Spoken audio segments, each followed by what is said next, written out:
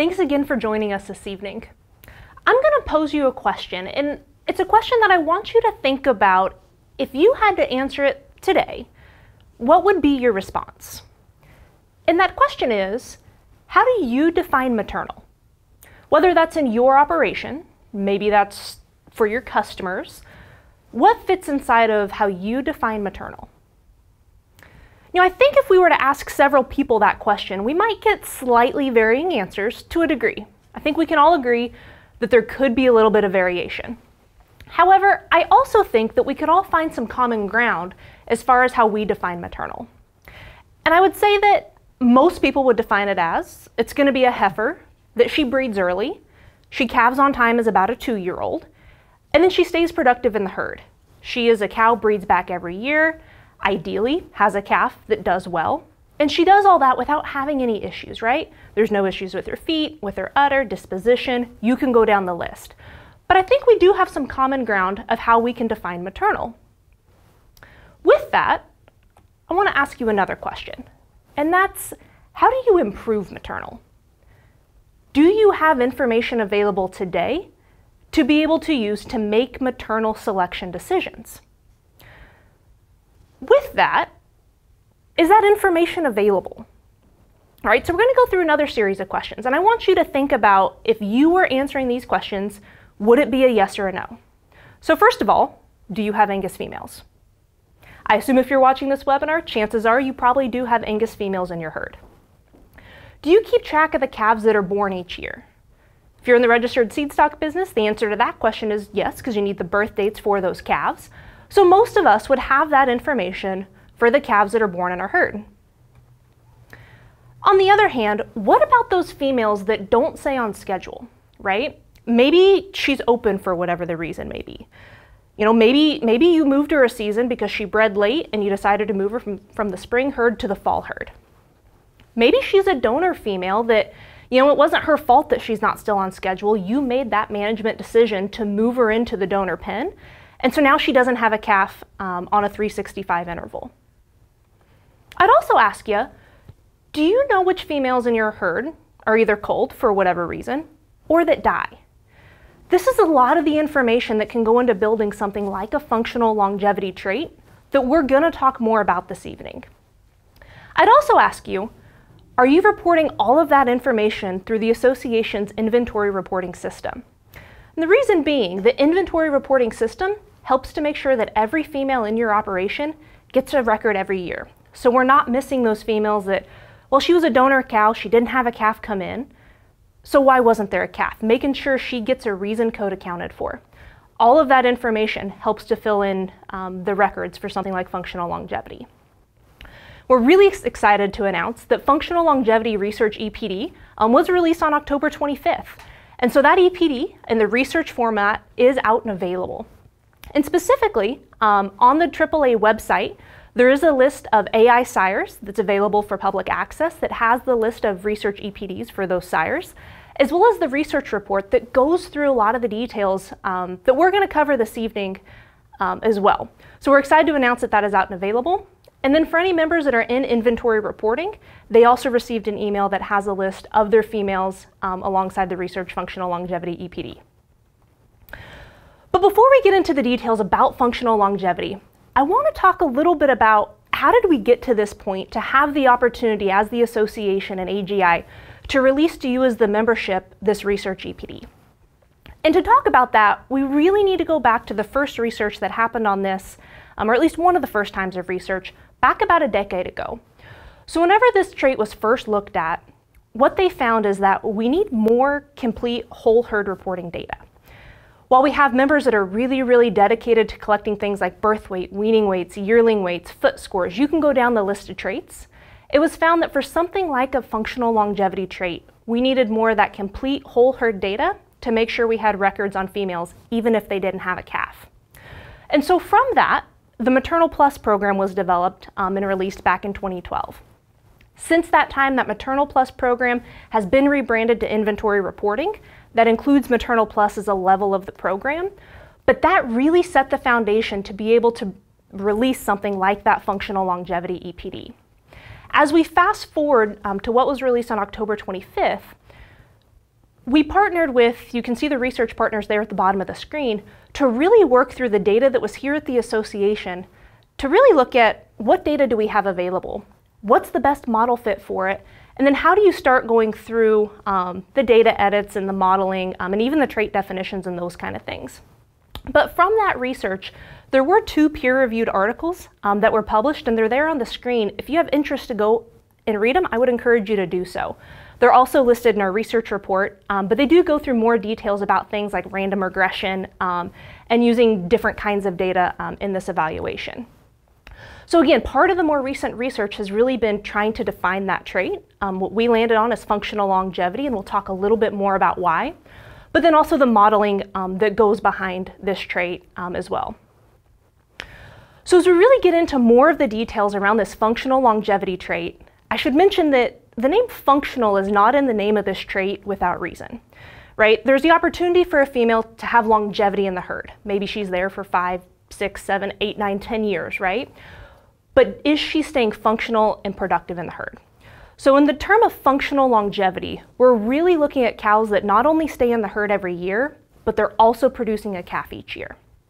So the definition behind functional longevity is that on average, we're looking at the number of calves a sire's daughters are predicted to produce by 6 years of age compared to other sire's daughters. And we'll walk through some more examples of that later on. But the data that really goes behind functional longevity are going to be those calving and culling records, both from the inventory reporting system and the data that comes outside of the inventory reporting system from members that have been submitting that for several years. So as we take a deeper dive into functional longevity, let's go through a little bit of the data that supports this research EPD. So I think the first logical question that many ask is that how many records are inside this research functional longevity EPD? And I first should say that we're fortunate to have our partners up in Canada. So the data in this particular evaluation is going to include data from both the American Angus Association members as well as the Canadian Angus Association members. We've had them as part of our herd book here since about 2000, and so there's a long-standing history of using that data in particular evaluations. As far as the number of females included, we're looking at 1.9 million cows that have records in this particular evaluation. Now those 1.9 million cows would comprise about 8.2 million records. And so keeping in mind that a female can have multiple records, because she can calve as a 2-year-old, a 3-year-old, 4-year-old, so forth and so on, out to 10, females can have multiple records inside the evaluation. In addition, we do also include the genotype population inside of this EPD, and currently that's going to be at about 1.4 million genotyped animals that are also included in this research. And so that's also going to calculate out to be about 4 million animals in the pedigree that would have a functional longevity research EPD. So then I think the next logical question to ask is, okay, well, what records are really being used? We mentioned calving and culling records, but what does that mean? So the functional longevity data, like I mentioned, it's going to leverage that data from inventory reporting, the Maternal Plus program, really as that foundational data set. I also mentioned that we're leveraging information that comes from outside of that program. So we're going to be using calving and culling records that have been submitted to AHIR since 1990. So that would be before we had a whole herd reporting system in place. So we are leveraging data both from inventory reporting and outside of that program. Another key piece of functional longevity is that for a female to start an evaluation, she needs to calve as approximately a 2-year-old female. And then we're going to use data on those females from ages 2 to 10. So really, a female could have up to 9 possible calving events inside of this evaluation. We'll talk more about that in a minute. So the actual phenotype for this particular trait is going to be the number of calves that a female would have. And then the model that we're using is a random regression model. And I promise we're not going to get into too many details about random regression, but I do think there's some really key points that as producers and as members, as to why random regression is an important concept to understand as far as functional longevity goes. So we're going to take a look at an example of what does a female look like inside of this evaluation as far as having 9 possible calving events. So I have a female up there on the screen, cow 1, and we can see that from ages 2 to 10, she would have had 9 calves. You can see the calves listed there in the middle. So we can see that she's 10 years of age inside of this evaluation. She has 9 records, again, the maximum number of records a female could have, and she had 9 calves, so she had a calf every year. If we take a look at another example, we have cow 2. And so we can see that she's going to be 3 years of age. She did calve as a 2-year-old because she got that first calf counted.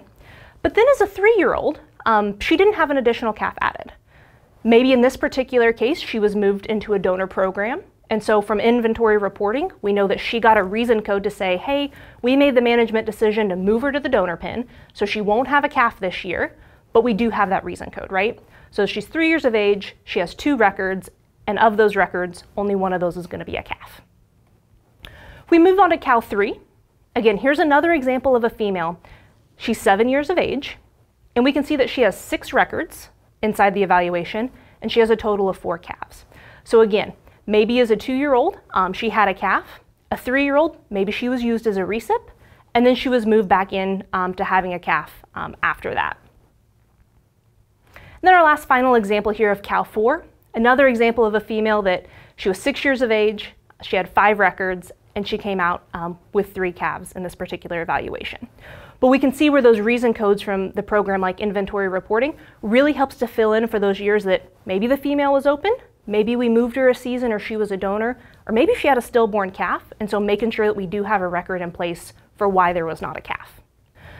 So getting into a little bit deeper dive into functional longevity, the heritability of functional longevity is 0.09. So we're going to take a look at this particular graph, and you can see on the y-axis we're going to have our heritability, and on the x-axis we're going to have our age in years. Right? So I mentioned that a female comes into the evaluation by having a calf at approximately 2 years of age. You can see there the heritability is going to be around 0.0. Reason being is that there's not a lot of variation at that point. She has to have a calf in order to get into the evaluation. So there's not variation to be able to use for that particular calculation. But what we see over time is that I mentioned that random regression model. And what's unique about that is it actually goes through and predicts a heritability at each one of these time points, right? So we can see what the heritability would be predicted as a 3-year-old, 4-year-old, out to 10 years of age. And what we see is that, if you remember I mentioned in the definition, we predict functional longevity out to 6 years of age, right? We can also see here that that's where our heritability is going to be maximized at 0.09. So again, we continue to increase that heritability up to 6 years of age, and then we start to taper off and decrease the heritability after that point. So we know that 6 years of age allows us to maximize the heritability for this particular trait. Now, to take that a step further, we can also take a look at, so we're predicting a heritability for each one of those time points. There's also going to be an EPD behind the scenes that's predicted at each one of those ages. So the question then is asked, okay, so if we predict this trait at 6 years of age, but maybe that female, is in the herd till 10 years of age, how good of a prediction are we doing at 6 years of age to predict her out to 7, 8, 9, 10 years of age? So we can see here in this particular table, we have the ages of females down the left-hand side, and then across the top we have each of those ages, again, starting at 3 years of age, moving out to 10. So on the diagonal in bold are going to be those heritabilities that we just had in the last slide. But we can see here, if we look at the 6 years of age, we can see that heritability is maximized, again at 0.09. But if you look out to 7, 8, 9, 10 years of age, you can see that the EPDs are highly correlated to the 6 years of age. So what that tells us is that predicting at 6 years of age also does a really good job of predicting out a female at 7, 8, 9, 10. And so there would be minimal re-ranking by using that EPD at 6 years of age. From here, I'm going to ask Dr. André Garcia to join us and to go through a little bit more of the details of functional longevity. Awesome. Thank you, Esther, and thank you for giving us that great background about all the research that we've done for functional longevity. And again, we're excited to be able to release that research EPD out to the membership. And I want to start talking a little bit more about why are we predicting this EPD at 6 years of age. And Esther did a great job in talking about the heritability and the genetic correlations.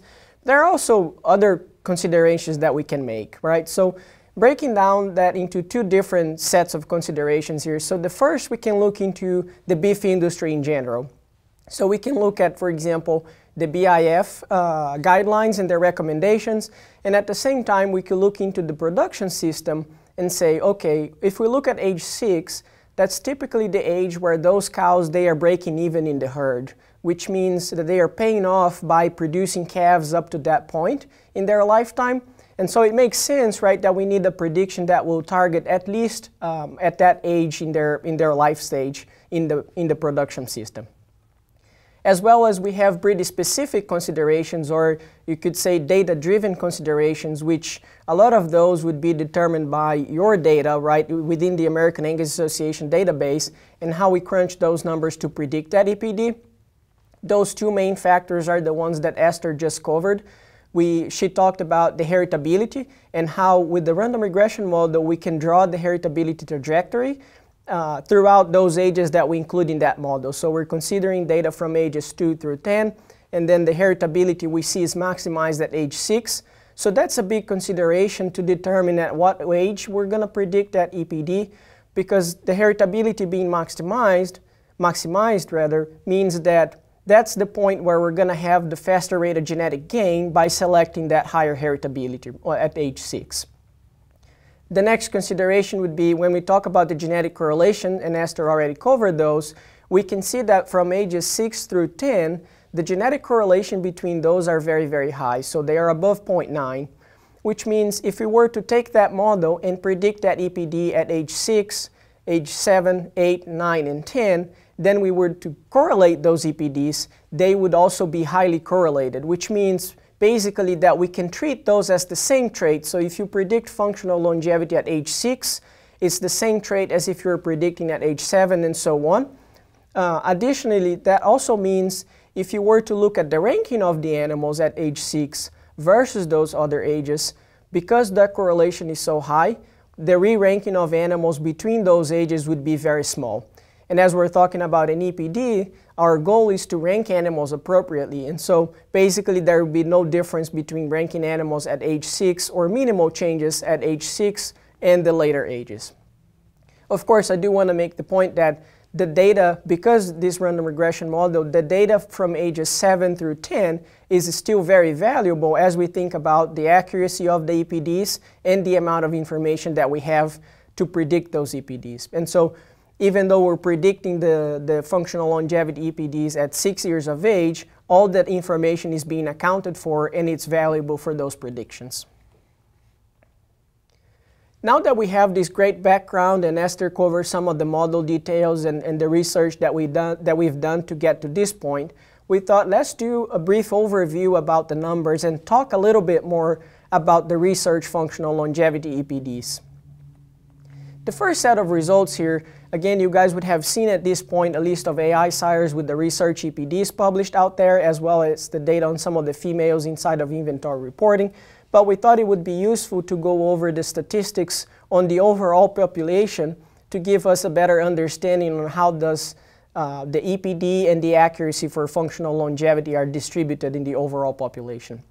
On this table here, that's what we have. So you can see I have two lines on that table, one for the EPDs, one for the accuracies. Then we'll have the number of animals, the average, the minimum value, the maximum value, and the standard deviation. So let's start with the EPDs. We can look into the number of animals and we see we have about 4 million animals, just short of 4 million animals. That's the total number of animals in the pedigree of that evaluation. Again, that's the overall population, right? So it's a much bigger subset of individuals. As we look into the average of that EPD, we're coming around a 1 or a 1.1. And then as we look into the range of that EPD, or you can think of this as the spread of that EPD in the population, we have a minimum of 0.39 and then a maximum of 1.48. As you look into the standard deviation of that EPD, it's a 0.08.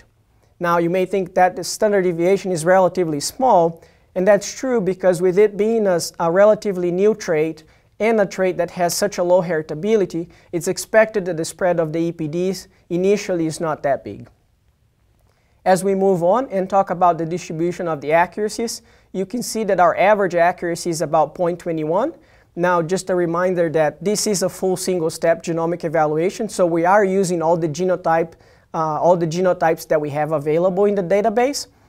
As we look into the distribution of the accuracies, we have a minimum of 0.05 for animals that have a very small amount of information available to calculate those predictions, all the way up to a 0.95. So it's really the whole spectrum there, and it just speaks to you have animals that have different levels of information inside the evaluation. You have, for example, sires that are genotyped and have thousands of progeny with records in the evaluation, so those would be individuals that have very high accuracy, and you have animals that might just rely on parent average, and their accuracy therefore is relatively small. As we talk about the distribution of the EPDs and the spread, you can see on that table the minimum and the maximum. If you look at the difference between the highest EPD on that population and the lowest EPD, we're looking at about a 1. Now, think about the definition of the trait and what's the unit of this trait. Functional longevity is measured, the unit is number of calves, and so that difference is 1 calf, basically the difference from the highest EPD to the lowest. I just want to preface that, of course, as we get more data into the evaluation and we run more iterations of the research EPD, those thresholds, those numbers can vary a little bit, because as we add more data, right, some animals might come out higher EPDs or lower EPDs and so on. But that's the overall distribution of the population that we have right now.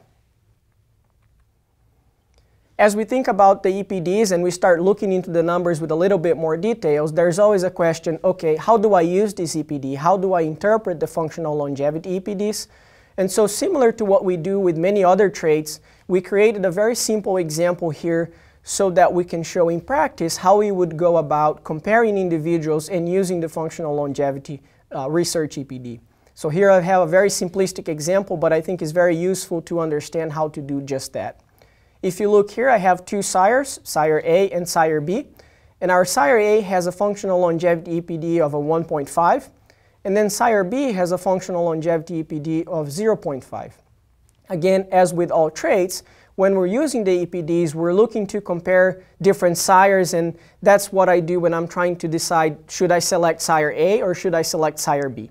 So we want to look into the difference between those 2 sires. So in this case, that difference is of 1. And how do we interpret that? Well, that tells us that on average, sire A's daughters are expected to produce 1 more calf by 6 years of age compared to sire B's daughters. You could also look at those numbers with the EPDs and compare those sires to breed average and see how those sires ranking compared to the breed average. Now, as we think about the breeding objective and the breeding goal for a trait like functional longevity, if my breeding goal is to increase the number of calves that I'm producing, a sire with a higher functional longevity EPD is more desirable compared to a sire with a lower functional longevity EPD. As we look further into those distributions and the statistics of the overall population, it's always helpful to look into different groups of individuals. So this graph here, I'm displaying a list of current sires and their functional longevity EPDs. Now, just a reminder, the current sires are those individuals, right, those sires that have at least 1 calf registered in the American Angus database within the past couple of years. As we look across this graph, what we're looking at is on the y-axis we have the number of individuals in that particular population, and then on the x-axis we have the distribution of the functional longevity research EPD. As you can see on the graph on the curve there, it's a very nicely normally distributed, or you can call it, that's the bell-shaped curve. And you can see on the peak of that distribution, where it's the tallest, we can see that's the average of that particular population, which is very similar to the average of the overall population, just around the 1. Again, we talk about the spread of the EPD and how in this case it's relatively small, but even though you can see on that distribution you have a lot of animals around that average of 1, but you still see a distribution along those tails, right, to the positive side or to the negative side compared to the mean. So smaller and bigger than the mean. So there is a distribution of those EPDs, which means there is enough differentiation there to be able to select sires and create your breeding objectives based on that functional longevity EPD. Now, let's run through some of the practical anecdotes, and as we think about, okay, let's look into these numbers and think about in practice how we're going to use, how do you think about those numbers. Again, we talk about that breeding objective of increasing the number of calves that I'm producing in the herd over time. if I'm looking at a functional longevity EPD for my selection decisions, I want to select a larger, more positive EPD that's going to be beneficial to that breeding objective compared to a lower and more negative functional longevity EPD. Like with any new trait, and I've mentioned this a couple times already, the spread of that EPD is limited, especially for a trait like this that has 0.09 heritability. But again, we can still see variation among sires in that population. For this next point, I want to spend a little bit more time. That's the question that we've heard from you members, and also from our internal team we're also curious about that. And that question is, what is the correlation between functional longevity and the other traits that we predict?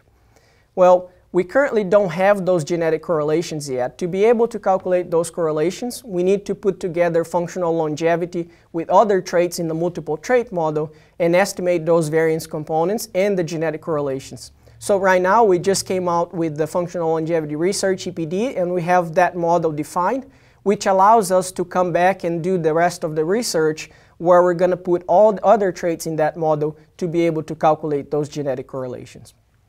Now, as a proxy for that, we can use the EPDs and calculate the correlations between different traits based on the EPDs, and that can give us a hint or an idea of what the relationship between those traits are. So again, those are not perfect, they serve as a proxy for those genetic correlations, but they give us some ideas.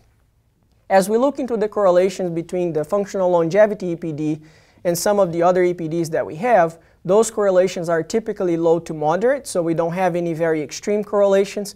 But again, we are working on the research steps next to be able to calculate those genetic correlations. I think those would be very interesting for us to understand what's the relationship between functional longevity and other traits that we predict. At the same time, understanding those relationships will also be important as we think about how do we model economically, how do we model functional longevity inside $M, and that plays a role, right, the relationship between functional longevity and the other traits in that dollar index.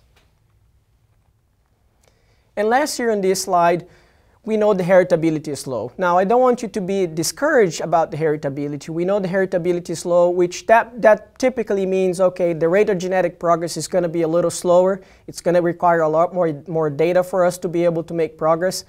But I want to remind you that when we work with genetics, the advantage that we have on our side is that the genetic progress that we make today is cumulative. So we need to be consistent in our selection decisions. And so over time, as the generations go on, you will see the impact on the population and will improve the population over time. Another thing that low heritability tells us is that the management and the environment play a big role into a trait like functional longevity. I don't think that should come as a surprise, right? Because as we think about reproductive performance and everything that involves a cow having or not having a calf in a given season, the management and the environment play a big role into that. As we talk about those management and the environmental components of functional longevity, we get into this part, which is it's not about the individual cow performance, right? As we think about a trait like functional longevity, a lot of that will depend on the aggregate of information that is coming from different cows from different herds that are sired by different sires. And so once we aggregate that information, it gives us much more power behind those EPDs. So the genetic improvement in this case, right, is not about that individual female record, because we know that individual record has a lot of influences from the environment and the management decisions. So because those cow performance records are influenced by the management and the environment, we need aggregates of information across different contemporary groups. Let's say an example, you might look at a cow that stayed in your herd for all the 10 years or even more than that. She has had a calf every single year, so her performance is flawless, right? But you need to put that into perspective because that cow has only performed in that particular environment, so one environment, and she was managed right in the same way. So one management scheme and one environment. And so although that data point has value for sure, we need to think about a perspective of that individual record versus the whole set of data that we have into that evaluation. And that's what I mean by this last point here, is the aggregate of information. Now, you might ask, okay, how do you aggregate that information? And that's why we have the pedigrees and the genotypes in the evaluation, because those relationships will help us connect those data points and predict the animals better. So that's how we aggregate the information, is through the pedigrees and the genotypes in the evaluation. Now, as we were looking into these results and as we prepared the research EPDs after the research stage, right, one of the things that we wanted to do is, okay, is there a way for us to validate these predictions? As we look into these EPDs, that's the first time we're predicting this trait. So how can we make sense of it and how can we validate it a little bit? So what we did is we came up with an example where we split the population into the percentile. So we did percentile breakdowns for different sires.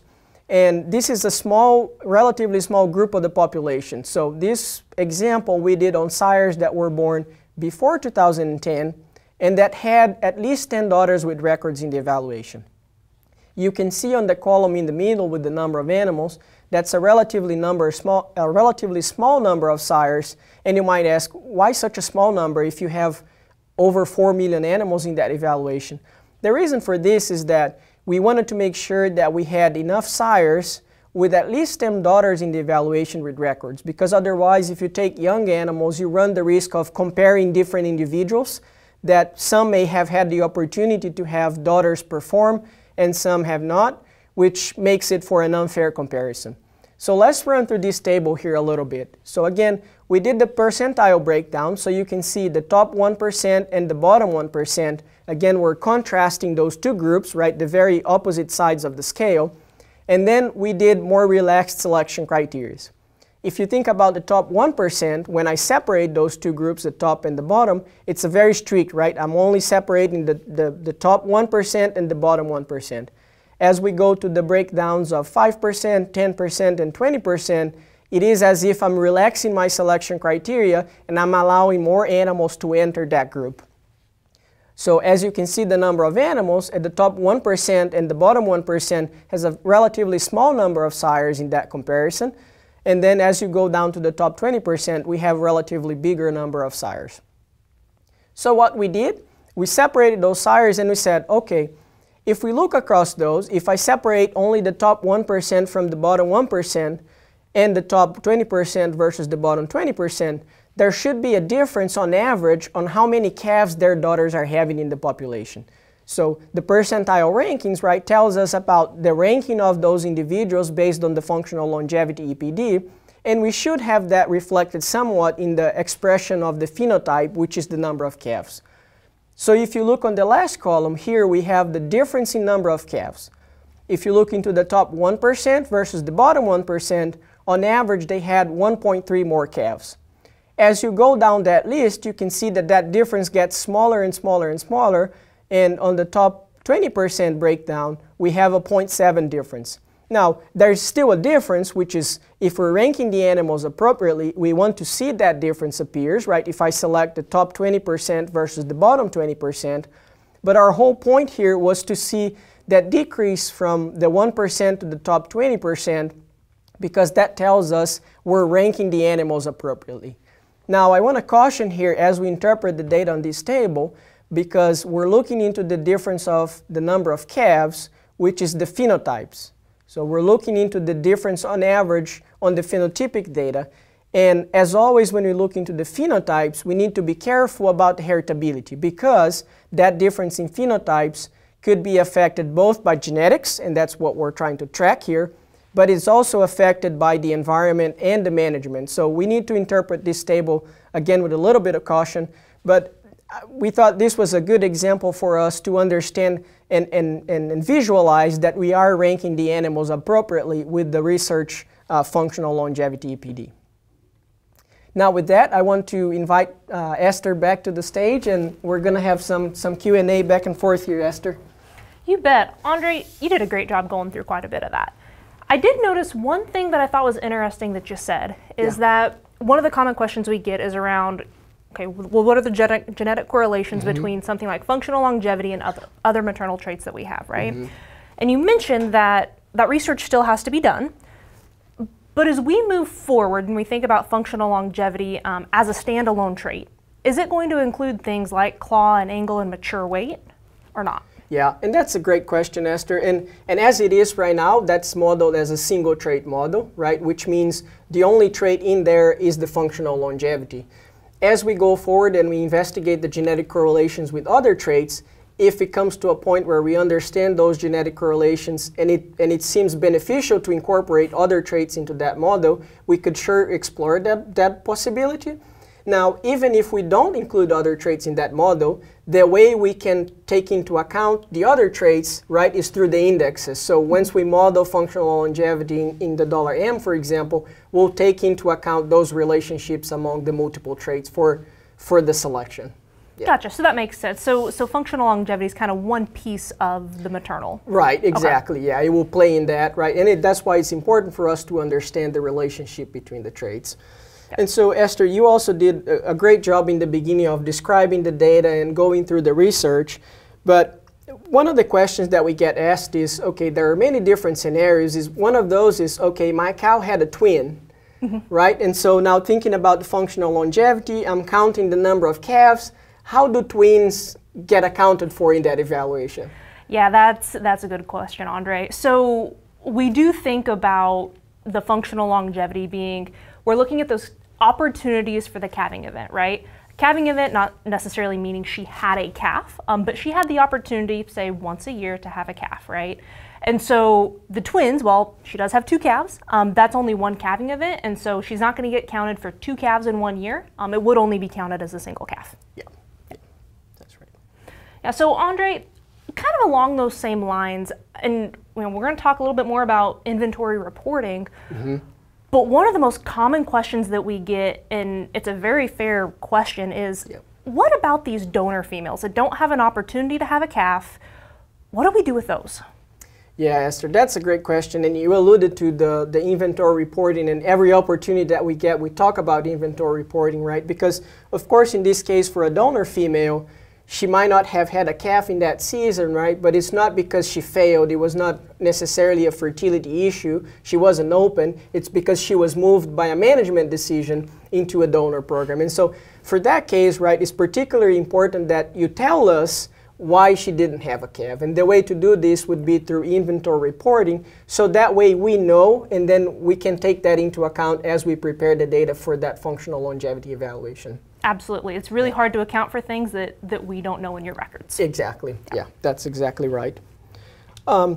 Esther, and we've talked from, all the research that was done and then coming up with the data, setting up the evaluation. Now, we know the research EPD is already released at this point that we're recording this webinar. How do members get access? How they can see those numbers? Yeah, so today available on angus.org, there would be a list of those AI sires available for anybody to access alongside that research report that will go through a lot of what we talked about in this webinar, as well as a few other details. But if members are interested in seeing those numbers on their females in their herd, in order to do that, we need to be in inventory reporting to make sure that we're getting every female accounted for. Because again, we go back to that early research of this trait, that whole herd reporting data is really what's allowed us to get to this opportunity to have this research EPD. And so we're giving the first look at the research EPD to those inside of the whole herd reporting system. Yeah, that's awesome. And that's why inventory reporting is so important at this point. Now, I have one last question for you here before we wrap up this part. But as we think about functional longevity, and we alluded to the modeling of functional longevity into the $M values or the maternal index value. So will functional longevity actually be modeling there, and how do you see that playing? Yeah, so André, that's a great question. For that, I think we ought to just go ahead and take a look and look at our path forward.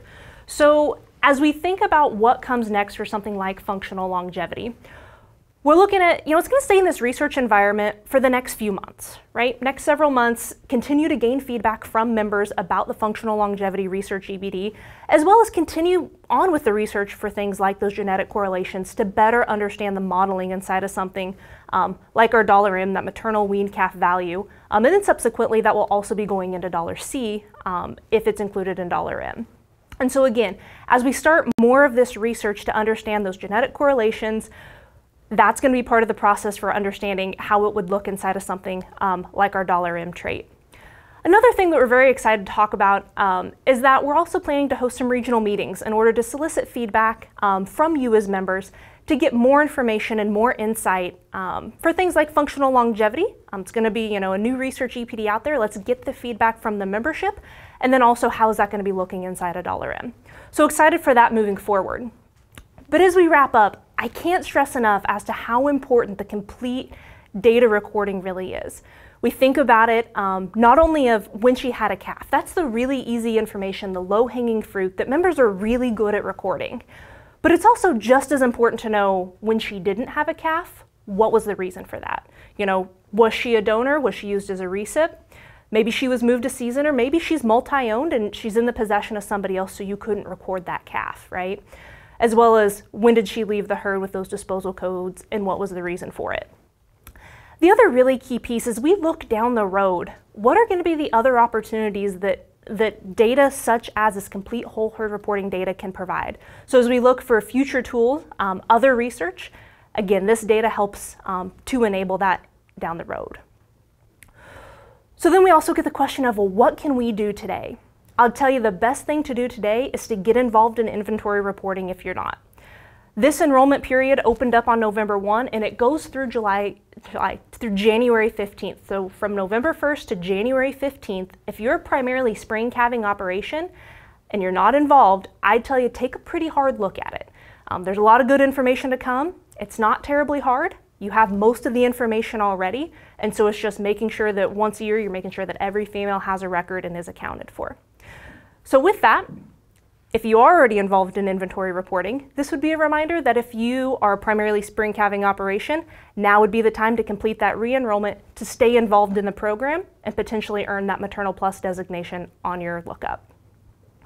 With that, André and I really appreciate your attendance this evening, and we look forward to answering your questions that you might have. We have had some great questions submitted this evening, and we're going to try to do our best to get through all of those before our time is up. You can continue to ask questions throughout the question and answer session. And if you ask a question that we don't get answered this evening, we'll get back with you on those through email correspondence. So André, our first question this evening is really around, as we're in the research phase right now for this EPD, what's the steps for it to become a production EPD? And do we have a timeline for that? I know we touched on it a little bit. Do you want to talk about that? Yeah, and that's a great question, Esther. As far as the steps, right, I think now, of course, once we put out a research EPD, that means we're confident enough in the model and the data edits that we currently have in place, right? So that's the reason behind publishing that research EPD initially. But especially as we get more data through inventory reporting, right, the current period that we are right now, we can keep running that genetic evaluation on the background, and really that's what we do, right? We run it and then we poke it around. We look into different things, look into different pieces of the data. And so the steps are really these, right? In this period where it's stayed in the research phase, it's time for us to look into the EPDs and get feedback from people that are looking at those numbers right outside of the office. And then, okay, with that feedback, let's go dive into the data and figure things out and understand it a little bit better. It's always helpful to have that outside perspective, right? That gives us some more questions to go and figure it out. As far as a timeline, right, I don't think we have a hard deadline for that one, right? I think with it being in the research mode right now and us getting feedback from the membership and poking it around in different ways and investigating those results, I think we'll become more confident and start establishing some of those timelines to publish in the full production mode. Yeah. Yeah, and I think André make a really good point. Part of a lot of the value of a research EPD comes from this time where it does sit in research, right? And people have the opportunity to evaluate it and provide that feedback before it goes to production. So we're all very excited for the EPD, but this research time is very important for it. Exactly. So with that, as we look down the road, how will functional longevity EPD change over time as there gets to be more data inside of that inventory reporting program? Yeah, so of course, right, with any trait, the more data that we add into any genetic evaluation, right, you get more accuracy behind those EPDs, right, individually, but to those individual animals or sires, but also the model itself, right? And also, I think for this particular one, with the inventory reporting data, right, that's really the gold standard data for a trait like this, right, where we have the complete data reporting. And so that data is very valuable. Now, I'd be curious to see, as we accumulate more of that data over time, if you increase the variability, right, because now you have more complete data into the genetic evaluation.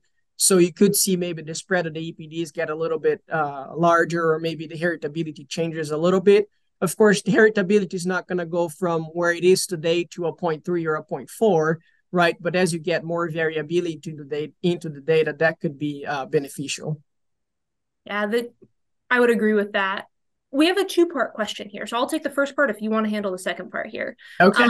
So the first part is this research EPD genomically enhanced? And then the second part of this is, what genetic markers are currently being used in the evaluation? Mm-hmm. So the first part of that, back towards the start of the presentation, we talked about the 1.4 million genotypes that are being used in this research EPD. So yes, the research EPD does have genomics behind it, and I'll let André talk a little bit more about the genetic markers.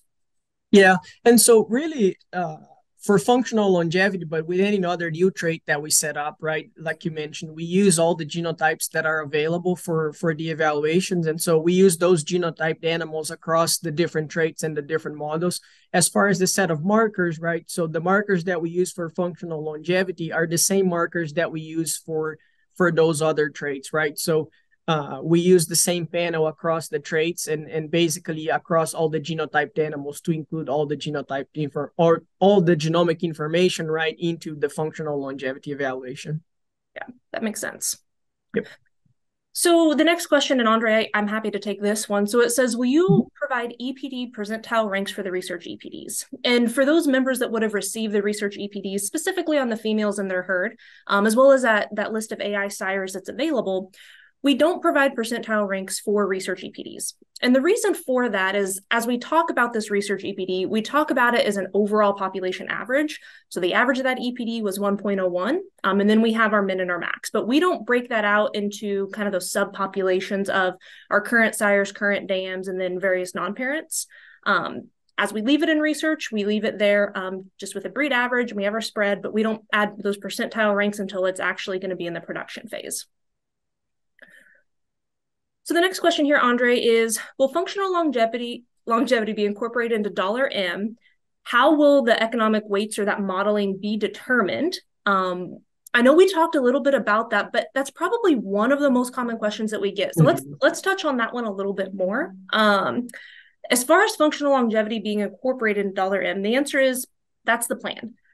It's got to go through its research phase, be released into production before we would see it inside of that $M value, subsequently inside a $C.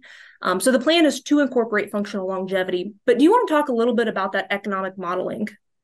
Yeah, and that's through the research phase right now, right? As we look into that, typically, right, to determine the modeling of those traits, right, the economic modeling, we take into consideration, of course, the distribution of the EPDs, the heritability of the trait, the genetic correlation and the relationship, of that new trait, in this case, functional longevity, with the other traits that are modeled in the index, as well as the economic assumptions, right? You guys all know we use economic assumptions across all the indexes through those modelings. And so basically, once we put all those components together, right, then we use the statistical model to be able to come up with the economic weightings and then kind of recompose $M, incorporating functional longevity into it. Yeah, that makes sense. So there's a question here around, we mentioned those research EPDs for the AI sires, and where is that information available? So the list of AI sires would be available to anyone on angus.org. Right now, you can find it if you just type in angus.org into your browser. It'll be right there on the homepage under a functional longevity news and announcement. There's a link that you can look right there at that list of research EPDs for AI sires. So there's another question here, and André, I'll send this one to you. So it says, okay, the calving event is used, right? Not necessarily weaning. We're looking at that calving event. So if she has a live calf at birth and then the calf dies pre-weaning, does she have a positive calving event, even though the calf died ahead of weaning? Right. That's an interesting one, right? So because of the definition of the traits, right, is the number of calves that she had, right? That was based on the calving events. she would have a calf counted there, right? We're not taking into account if she weaned the calf, right? Or we're not factoring mortality between, you know, the calving season to the weaning season, right? And so for that particular one, it will count as a calf, right? And even though that calf might have died until the weaning phase, yeah. So that may be a good point of adding, you know, inside that inventory reporting program and making sure every female gets a calving record. Oftentimes those calves that die shortly after birth that aren't there at weaning, they're the easy ones to miss. And so making sure inside that inventory reporting program, every female's getting accounted for, even if she didn't have a calf that maybe made it to weaning. Yeah. And Esther, if I can add a point there too, I mean, that's when we talk about this, right? Maybe you're getting at a different trait, right? And if there's interest, that's another point. Well, we need to collect that data to understand, right? Maybe in the future, once you have the data, you could investigate what's the relationship between having a calf and weaning a calf, right? So what's the mortality loss and all those things. And so as we have more data, and maybe that's data coming through inventory reporting in the future, you can start defining different traits and new traits to add to the toolbox as well. Yeah, that's a great point. André, I'll send this one over to you as well. So how is the environment and management being modeled inside of the functional longevity evaluation? How do we account for that information? Yep, good one. So the short answer is through the contemporary group, right? As we typically do for our traits, right? We combine a lot of information from management and location, if you will, right? Or those kind of things into the contemporary groups to form the contemporary groups. And that's no different for functional longevity. So we take that into consideration. And I say this is the short answer, right? The longer answer is because within the random regression model, right? We also model that within the random regression coefficients as well inside of that model. So the random regression is a little bit more of a complex model compared to other linear models that we run, for example, for growth. But the way we account for the management and the environmental effects is the same, right? It's through the contemporary group. Yeah, so that would be similar to other traits that we have where that contemporary group is really important as we build that genetic evaluation for these traits. Yes, for sure. We really rely on the contemporary group, right, to be able to account for those management and environmental differences, for sure. Yeah. One other question here, André. So this is a question that I've gotten asked a couple of times, but I'd be interested in your take on it. So we talked about early on with the trait development of functional longevity, how we landed on, for the association, we were going to go with functional longevity. How is this different, or why did we go that route instead of like a traditional stayability model or some of those other measures that are out there and available? Yeah, and that's a very good question. And I think on the research side, even before, right, you mentioned research that went on here at AGI before I joined even, right, through modeling a trait like this. There's many different considerations on how to define the phenotype, right? Some of those are data dependent. So as you look into the data, what makes the most sense, right? So what data is available and how can we define the trait such that we take the advantage of the data the most? And then also, and then you get into models like, for example, with the functional longevity, with stayability, there's other different types of statistical models that you can use. And then there are also some on the technical side, right, some considerations because those different models, right, they will have different statistical properties and how you run the genetic evaluation and how long it takes to run a genetic evaluation. Again, you mentioned in the presentation with the random regression model allows us to plot that trajectory of the heritability and draw genetic correlations across the ages. And so there are several factors, right, that come into play both from a statistical perspective and from the data side, right? What data is available and what makes the most sense. If I would add one more point here too, is that whenever we model a trait, we're also thinking about the breeders and how to interpret that EPD, right? Our goal is to make as easy as possible, right? For people who are actually using the numbers to make them as easy as possible to use, right? And so maybe we can come up with a very complex trait definition, but then the numbers are very hard to interpret. They're very hard to use. That's also factored in kind of when we define, of course, functional longevity in this case, but even any other trait, right? Those are some of the things that comes to mind that we need to take into consideration. Yeah, those are all really good points. There's a lot that goes into it before we get to the final release of research EPD. Yeah, and I think an important point here too, Kelly, is sorry, Esther. I'm seeing Kelly on my screen here. An important point there is, yes, there might be slightly different trait definitions, right? And they might be correlated to some degree. But I think when we think about the selection, right, the breeding objective and the selection goal is really important, right? So for a trait like functional longevity, you want to select, cows, or you want to select bulls that will produce daughters that stay in a herd and produce a calf every year for a longer period of time. And so even if you define the trait slightly different, your selection objective is still the same, right? You want to improve female performance and have females that are more efficient for the future generation. So I think it's always important to keep the selection goal and the breeding objective in our minds too. Yeah, absolutely. And André, I know we're really excited about this research EPD to be out. We're very excited about the feedback that we're going to get over the next several months for this particular trait. But this evening, that's all the time we have for questions. So on behalf of the staff here at the American Angus Association, we'd like to thank you for joining our webinar this evening.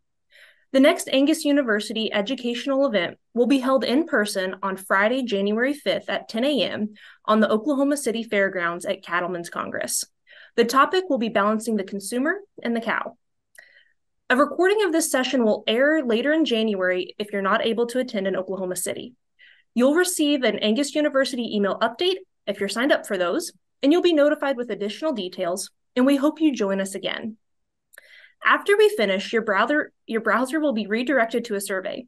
We value the feedback you'll provide about this webinar and suggestions for future educational topics. Additionally, a full recording of this webinar will be available on Angus University, the Angus TV YouTube channel, and also sent to you via email. Once again, thank you for joining us this evening, and have a good night.